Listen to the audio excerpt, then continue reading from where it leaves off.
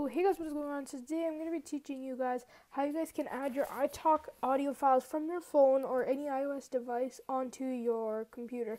So you're going to need iTunes. Go ahead and plug in your phone, then go to the app section in your iTunes. I'm going to give it a second here to load because my iTunes is really slow. But this is a very quick and simple tutorial. Then you want to go ahead and scroll down to the bottom, and where it says file sharing, there'll be a thing called iTalk, and then click on it. Click on whichever video you want to put onto your computer. Click on the Save To button, then choose where you want to save it, and name it whatever you want. Well, no, it'll already be named, but just choose where you want to save it.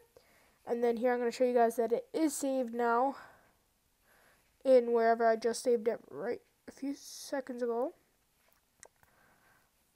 Here we go, and it's right here.